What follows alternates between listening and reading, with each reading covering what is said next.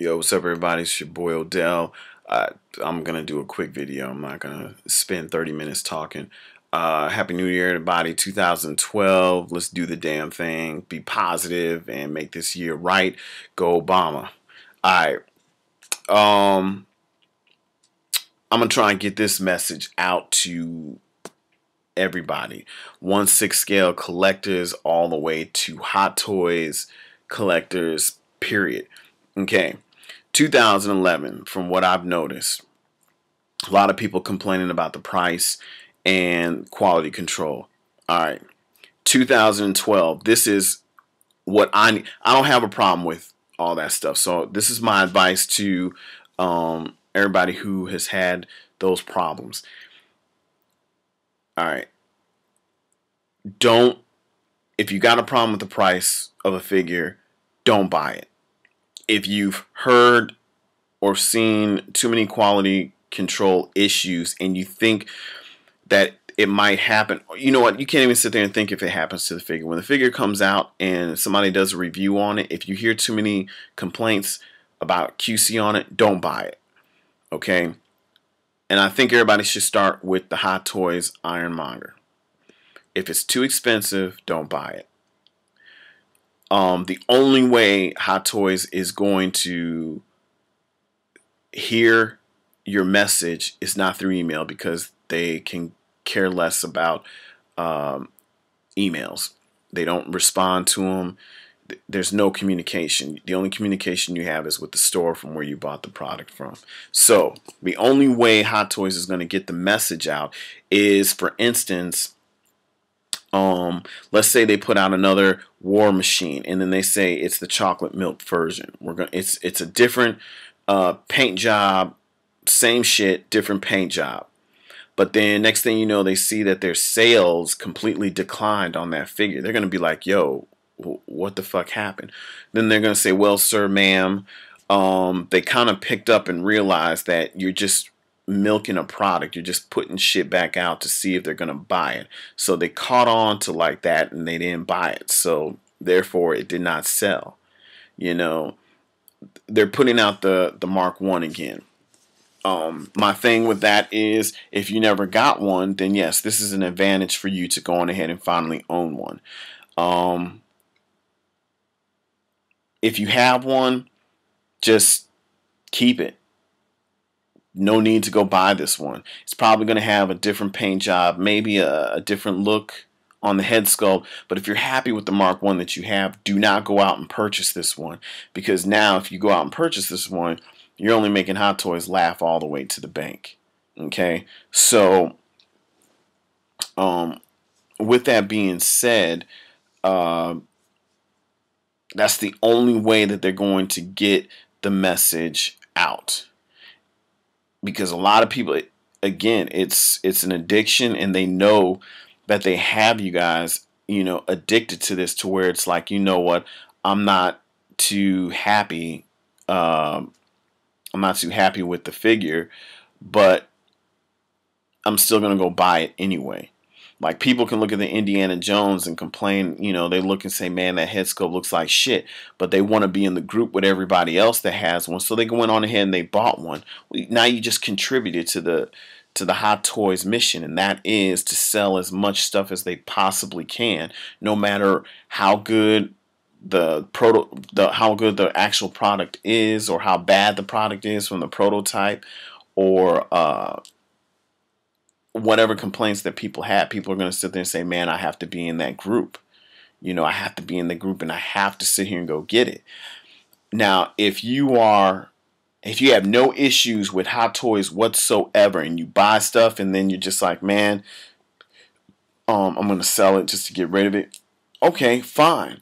But if you have an issue or a problem with Hot Toys and you're buying shit from them, and then you turn around 3 weeks later and you sell it, you're still contributing to what Hot Toys wants. Yeah, you might get your money back, but now you just sat there and you just bought a product you weren't satisfied with, you know, or you bought it and then now you just turned around and you just sold it because you really didn't want it. So my thing about it is, that's what reviews are for. Look at it and then just ask yourself, you know what? Do I really want that? I just don't know. Do I really want that or not? If you don't know, don't fucking buy it. Because now if you don't buy it, guess what? You didn't contribute to the Hot Toys mission. Like I said, when this War Machine milk version came out, I think that was the most ridiculous thing that they ever put out. But yet people were like, man, I've got to have that in my collection. I've got to be the first to have it. So what do? They go out there and they buy it. CF Motor Racer, you made the point of old boy out there in China. He's the first one to get the product from Hot Toys before it gets back to the States. But then yet when you or somebody else wants to purchase it from, he adds more money to it. Well, guess what? I can't knock him for that. I can't. He's trying to get his hustle on, because guess what? What do people do when they get something? They're the first ones to sit there and fucking get it. Come on here and throw a review, and they be like, yo, I think I'm the first one that's going to put this review out because I'm the first one that got it. He's not going to sit there and sell it for what the United States is going to sit there and sell it for, because he's like, why? Let me add up some more money. If you really want this shit, let me go on ahead and add some more money on it, because if you really want it, you're going to sit there and you're going to pay for it. And that's what Hot Toys does. They sit there and like this Batmobile. Everybody has hyped it up. Everybody that went to Comic-Con, they saw it. They're posting messages on Facebook. Every time they see a photo, it's like, I've got to have it. I've got to have it.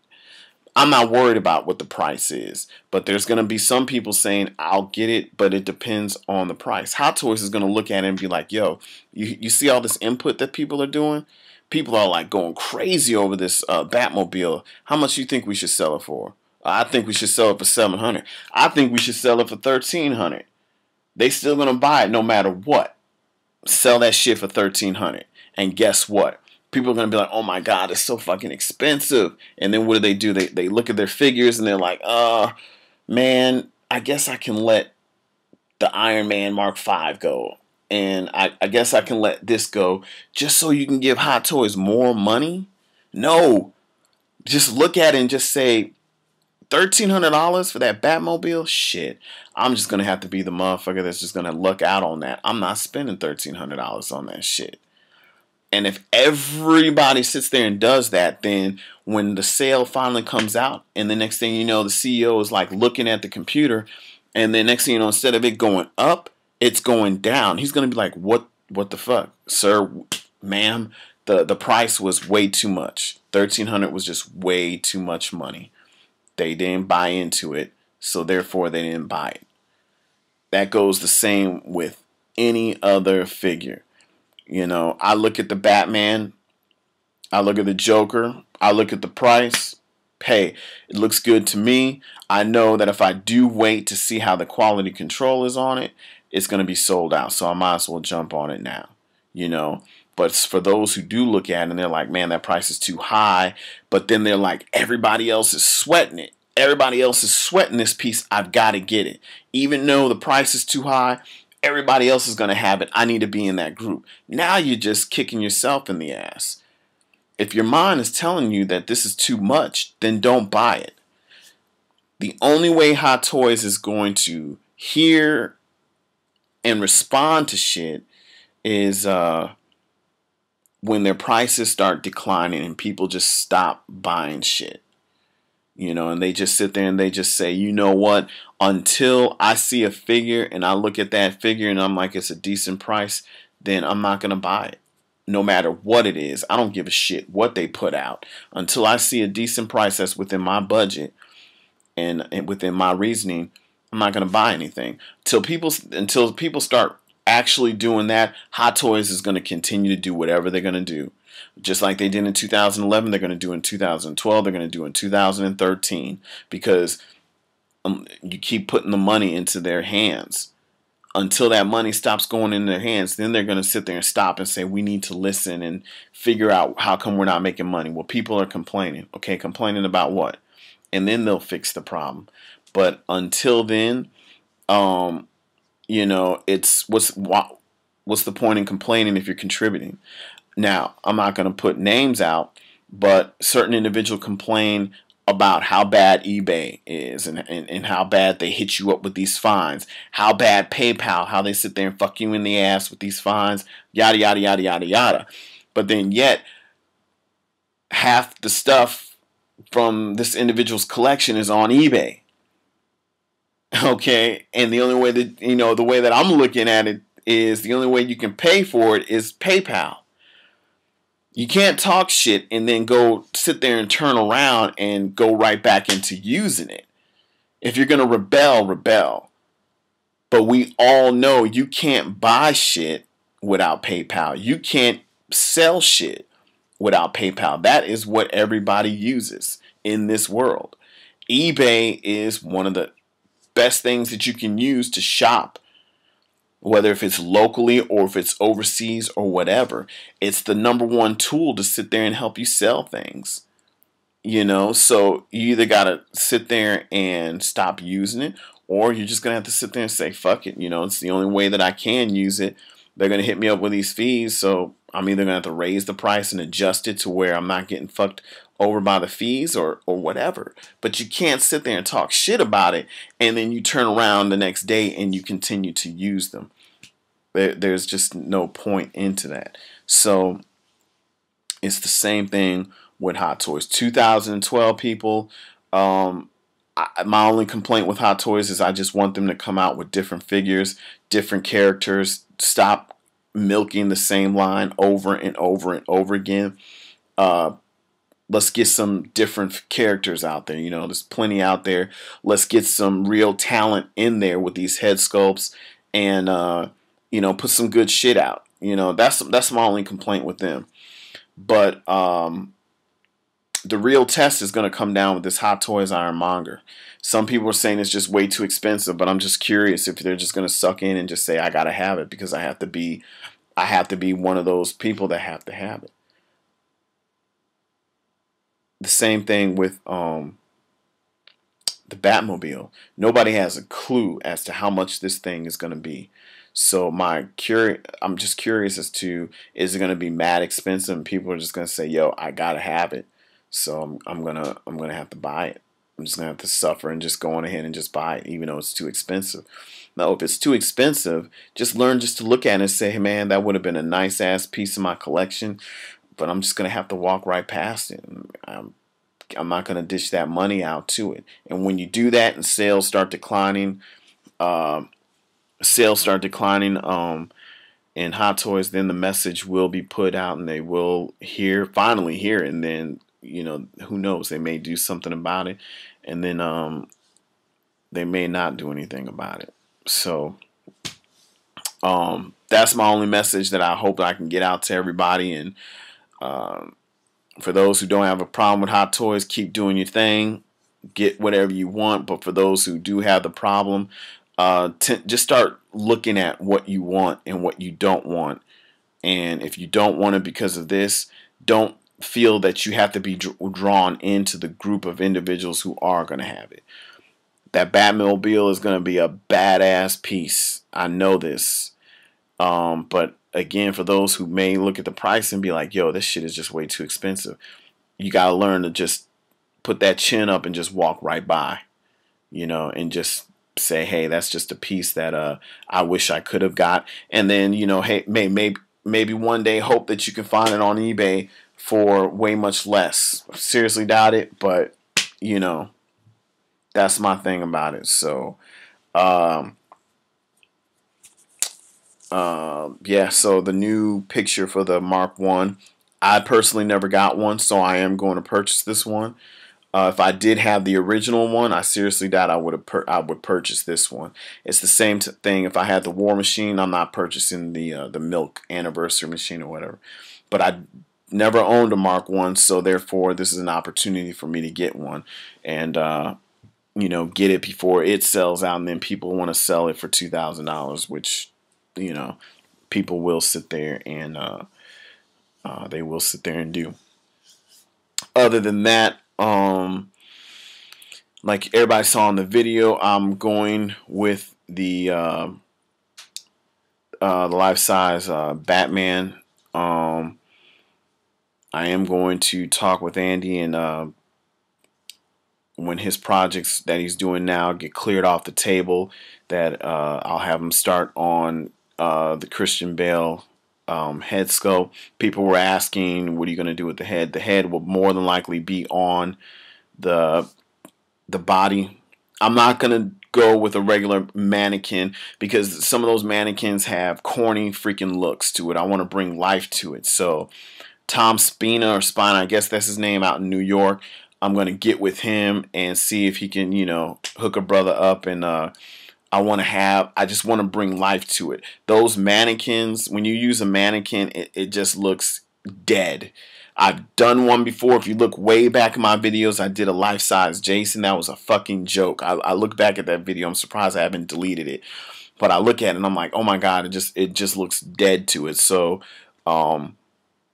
the the head sculpt will be on the body with the suit. He'll be holding, the back cowl, and then what I do plan on doing is having an alternate head with the cowl, with his face, underneath the cowl. He doesn't have to redo a whole head sculpt. I just need it's just like the 1/6 figures. So basically, I'm gonna go with that, and I'm only doing that because The Dark Knight is coming out in July, and I think I can get this done before July hits. And then once that's done,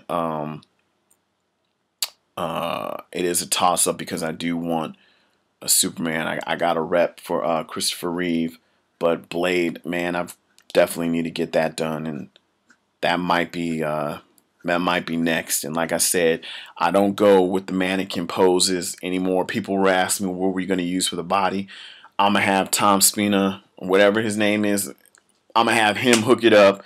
I'm not going to do no mannequin and just have it sitting there stand. I've seen people just throw the costume on a mannequin. That shit just looks plain. There's no life to it whatsoever. And if you're going to do this, bring some life into it. And to answer one of the questions that I got in here, yes, I did mention that I'm a diehard Michael Jordan fan, and my last project that I probably will have Andy do is a life-size model of Michael Jordan shooting his final shot as a Chicago Bull. If you look on the Sports Illustrated magazine and you see him shooting the ball when he shot the game-winning shot against Utah, I want that. And what I mean by, I'm talking about the full 6'6", the Jordans, the real Jordans that he wore. They will be on the feet.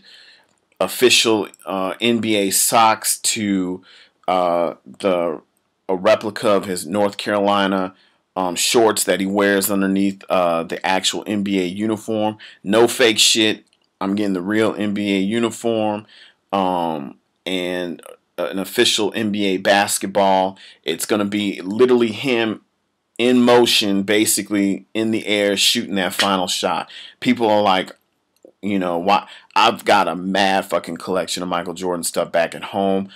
Nobody in this world have I ever seen has anything like that. I've seen some Michael Jordan statues that they have at like Madame Tussauds. But it's just with him just standing there, with a basketball. That's it. Nobody has an actual image of him, whether he's look like he's dunking or he's shooting. I want it. That will probably be the final project that I will have Andy do, because I can't have a whole basement museum. That'll be kind of crazy, and I'll probably freak a whole bunch of people out if they came downstairs and saw. They'll be like, you got Madame Tussauds museum down in your fucking basement. So hopefully that answers that question. I don't want to. I love collecting, but I don't want to get too crazy and just have it where it's in the basement and you got a whole bunch of other shit all over the place. So I don't want to get too weird on that. All right. Deuces. It's almost fucking shit. It is midnight here. Oh yeah. And I'm sure everybody saw that Brock Lesnar fight. Dude, retire. Stay home with your fine ass wife, Sable. And don't go back to the WWE because I don't think they really want you back there. I think you talked enough shit to the point where I don't think they really want to fuck with you. I know the Undertaker doesn't want you back there. So stay at home, enjoy life. You got money. You got a fine ass wife. Because I think you embarrassed yourself in this last fight because that dude he literally kicked the shit out of you. So I already knew if you didn't wrestle this dude, if you try to go toe to toe, he was going to kick your ass, and that's pretty much what happened. Leave the MMA to the big boys. You can't compete in that league. You just can't compete. So don't go back to the WWE. Don't. I know you want to put your face back out in the public because it's embarrassing because you talked a lot of shit and you got your ass whooped. Just go home, chill with your badass wife, and just enjoy life. But don't go back to the WWE. All right. Deuces, everybody.